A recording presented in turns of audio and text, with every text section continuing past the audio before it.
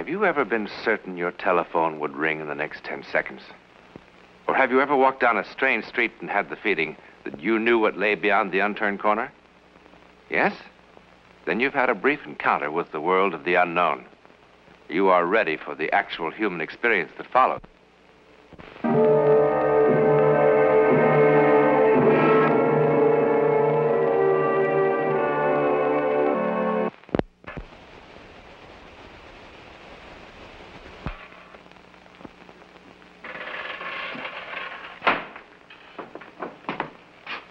Amy, time to set the table.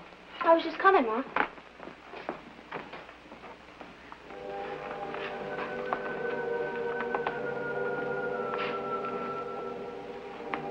Amy Horvath, age 12.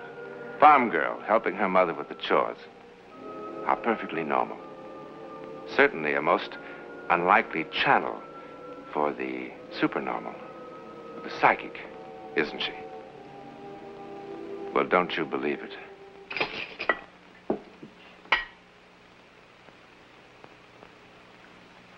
The table. All right. I was talking to Miss Palmer this morning. She says there's all kinds of excitement over in town.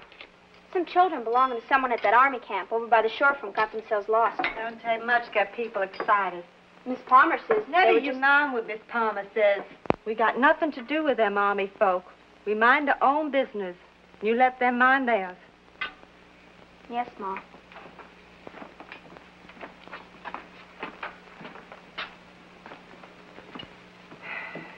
He didn't say.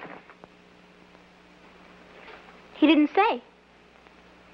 What? Pa, he didn't say. Say what?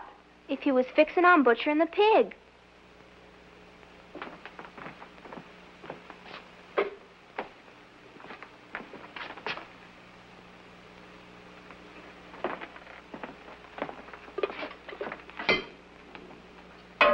Well, it ain't no later than last year. What ain't no later? Butchering the pig. Pa waited even later last year. Now, that's twice you done that. I didn't say nothing about Pa and the pig, but you answered. And then about it being late, I didn't say nothing about that neither. I was thinking it, but I didn't say nothing. But I heard you. How? When I didn't say nothing. I don't know. I just heard you. Well, I don't know, Ma. Emmy, what's got into you?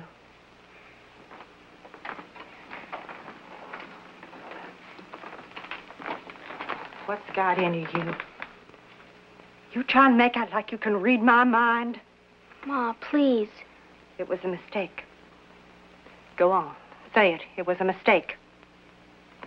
Why are you scared? I'm not scared. You sound scared.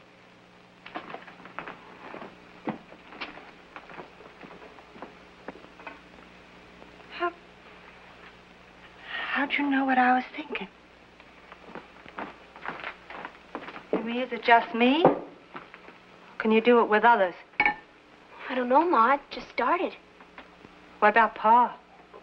You mean about what he's thinking?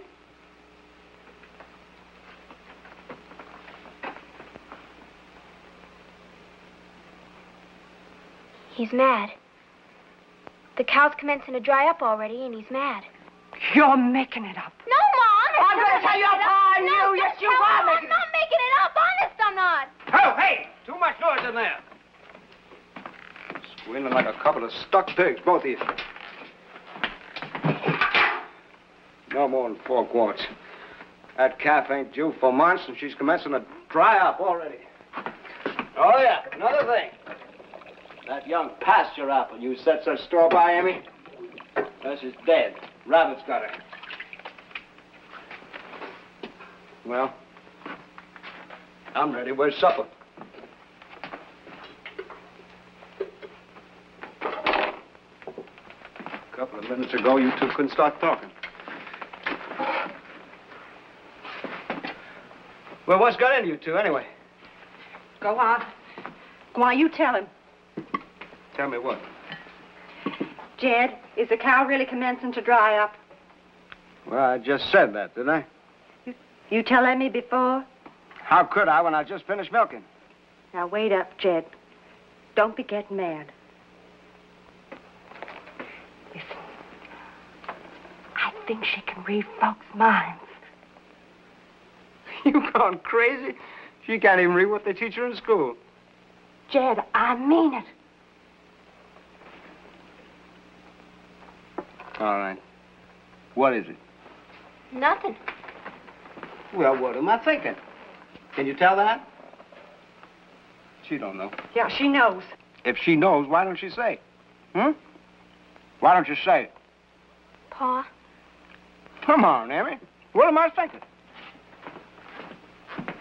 The apple tree. The pasture apple. That's why you're mad at me. You tethered the cow to it. She pulled it out. That's how it got killed, not rabbits. You see? She knows. She's seen me. You done it this morning while I was fetching kindling. You know that. You're thinking it yourself. You shut your mouth. You. It ain't bad enough you give me no sons. You give me a female with the devil inside her. Ma, what did I do? They got a name for one like her. Witch. Don't say that, Jed. Ma! That's what they said about old Lady Cole, remember? They come up here, they took her away, they sent her away upstate. They said she was crazy. Crazy, witch, it's the same thing. They wouldn't come take Emmy away. No, Ma, don't let him take me away. What are we gonna do? We are going to keep our mouths shut. Ma, don't let him take me away. And you keep your mouth shut. Listen, Emmy. Don't you tell nobody about what you can do. Nobody. Understand? I won't tell no one, I swear. Only don't let him call me a witch. All right, Please, all right. don't. Stop blubbering.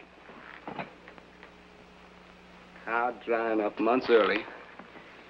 You going to sit there and tell me we ain't got a witch in this house? Pa, I ain't a witch, Pa. Don't call me one. I ain't.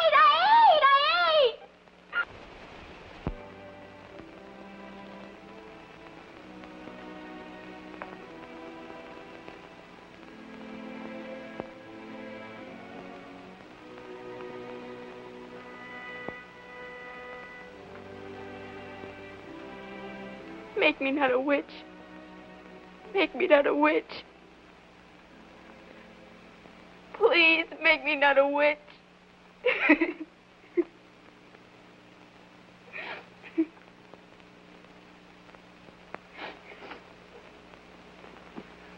Don't go.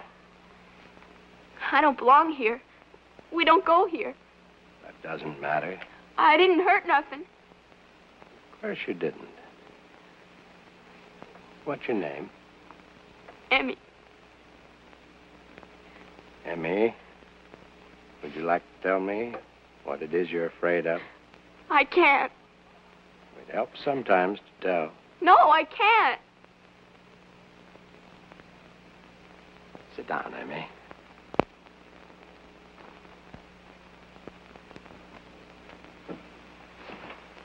I wonder if you know that anything you tell me, I won't tell anyone else unless you say so. That's a promise. You believe me? Yes. All right, then. Am I turned into a witch? What? Am I turned into a witch? Because I can tell what folks are thinking about. I'm not sure I understand all that, but... no, you're not turned into a witch. But I can read people's minds. I can... You don't believe me? Should I? You're thinking of taking me to your housekeeper. You're thinking how she got Coco. Now you're thinking... Heavenly Father. What an incredible coincidence. Now you believe me. Am I turned into a witch? No, Emmy, I don't know what you are. Perhaps you're a miracle. I wouldn't know, but you are certainly not a witch. You ain't gonna tell nobody. Perhaps there's a God-given reason that you can do what you can do. This is a tremendous thing, this gift of yours. Perhaps it's better not to keep it a secret. But you promised. Pa'd beat me if he knew I told anybody. You promised. If folks found out I was a witch, they'd come and lock me up. Oh, they wouldn't do that, but perhaps a doctor, someone who understands the incredible No, you powers... promised me. You promised. All right, Emmy. All right. We'll say nothing. But you will remember that I'm your friend. I won't let anyone harm you. Do you believe me? I have to go now.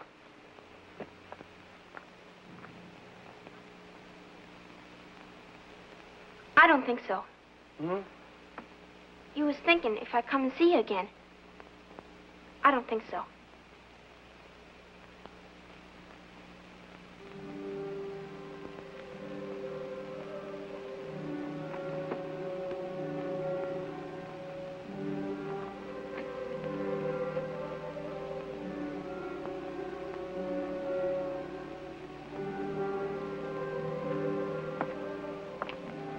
Father, the hospital just telephoned. They want you to come over right away. Who is it? Juan Uribe, the old fisherman, Father. An accident?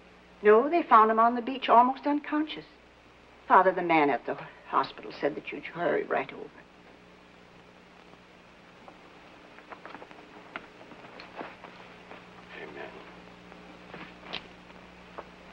I absolve thee of thy sins in the name of the Father, the Son, and the Holy Ghost. Amen. Isn't there something you can give him? Something so we can hear what he's trying to tell us? Captain Ryder, he's an old man. He's driven himself badly. It's a paralytic stroke. There's no way to predict when or if he'll ever regain his powers of speech or motion. He's got to. It's the only chance. Captain Ryder, are you sure he saw the children? He must have. When they found him on the beach, he could just barely talk. They heard him say something about children. Just that one word, over and over, children. And he must have seen them near the beach or water. Perhaps on one of the islands. There must be over 100 islands out there. I've got a search party and a powerboat, but in this weather, it's impossible.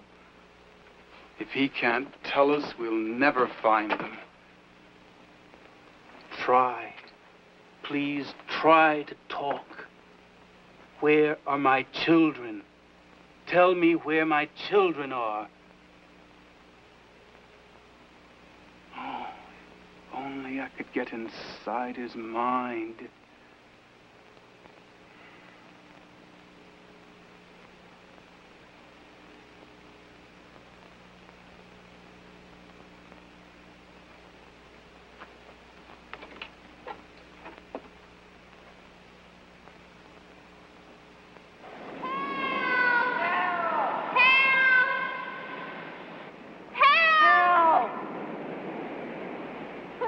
Jill, quit it. Crying is pretty low. The water's getting higher. I know it's getting higher. Sure it is. Look at that old fisherman called over to us. The whole place goes underwater at high tide. Then what do we do?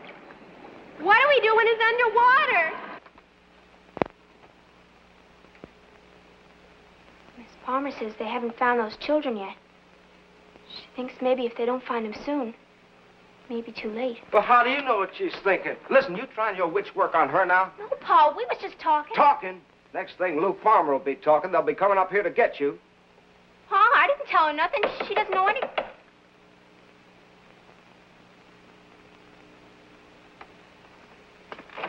Mr. Horvath. Well, Emmy. Well, you oughtn't to come here. Emmy, I gave you my word. Now, I've come to ask you. You've got to let me out of my word. Wait a minute now. What's all this about? I told him about the mind reading, Pa. Emmy, I told you. Pa, when you called me a witch, I was so afraid. You want them to take you away. You want to be locked up. That won't happen, Mr. Horvath. It happened with old Lady Cole.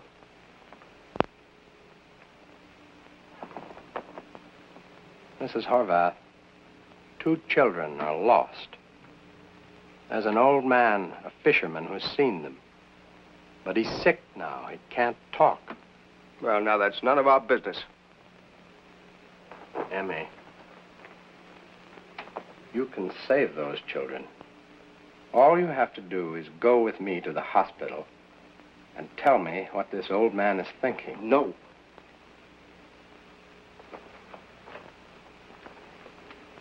Now listen to me, child. Remember what I told you? That this power, this gift, must have been given to you for a reason. Emmy, this is the reason. I'm sure this is the reason. Now, don't you listen to him, Emmy. It's a trick. He just wants to make you admit you got the devil inside you. That is not true, Emmy. Look into my mind. You know that's not true. Pa says they'll hurt me. Says they'll do to me like they did to Miss Cole. Trust me, and please trust me. There's so little time. Emmy, you keep your mouth shut. Emmy, you listen to your pa. Ma, what should I do? Your pa's right. It's a trick. They really needed you for those children. He'd tell people about you anyway. He'd get someone to make you go.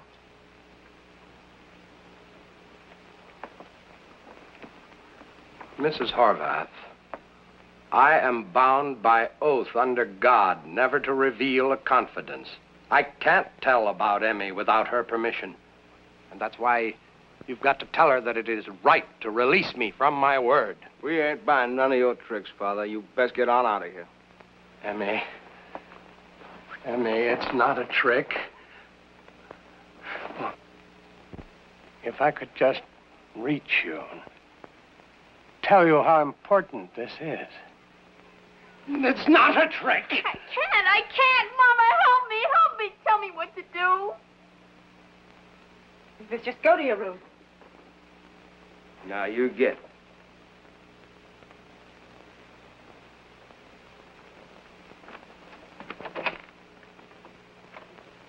God have mercy on you all.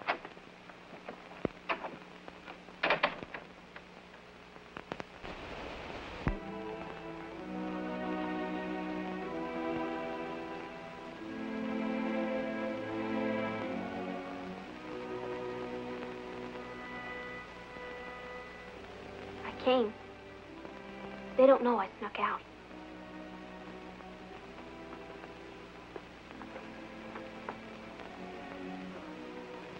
We'd better go. The long drive to the hospital.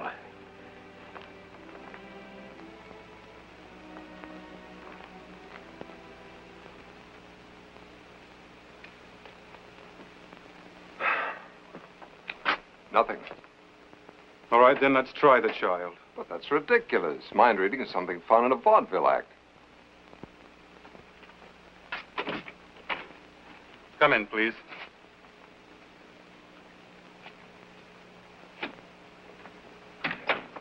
Juan, you know little Emmy Horvath.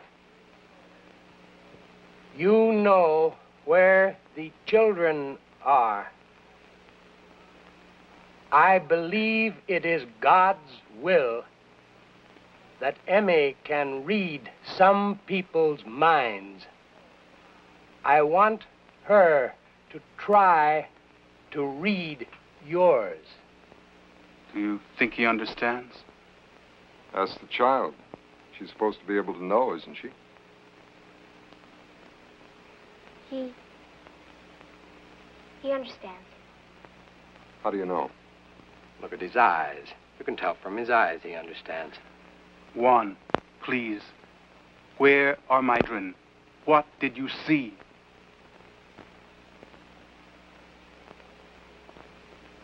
I can't. Emmy, please try. You said you could. Well, I can, ordinary. But he's different. keeps thinking, but it's different. How different? Funny. Just words I don't know. Spanish. What? He's thinking in Spanish. He must be. Yes. He says yes. Juan, listen. Emmy doesn't speak Spanish. No comprende. I want you to think words in Spanish, important words, slowly. Emmy, try to say the words.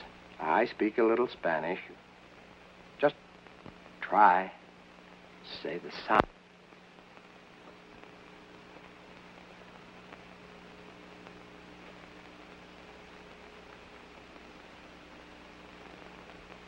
Los niños. Children. She's getting it. Isla. Island. What island? There are a dozen islands. How could they get to an island without a boat?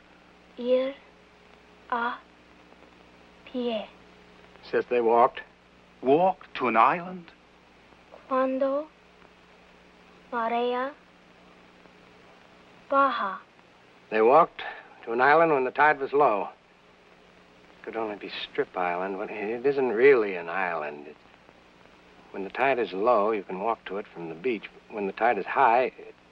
At what? At high tide. It's submerged. What time is high tide? He says, son las 8:30. 8:30. 8:15 now. Gracias a Dios.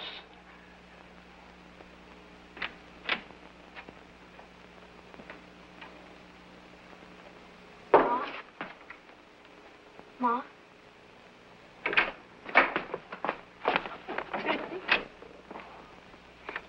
They rescued the children in time, and they're all right. You still mad at me, Pa? Can't you tell anymore, Emmy? Can't you read my mind? You think... I don't know. I can't. I can't do it no more. Hey, it's gone. It went clean away. Can't tell if you're mad, Pa. Oh, Emmy, I was never mad at you. Well, mostly I was just scared.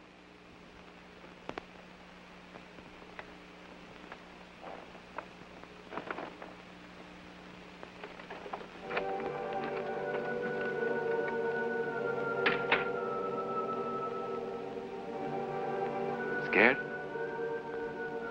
Of what? Of a strange gift that was given for just a little while? Of a gift that saved the lives of 2 children? A man frightened of a miracle. How much more frightening, or how really terrifying, if there were no miracle?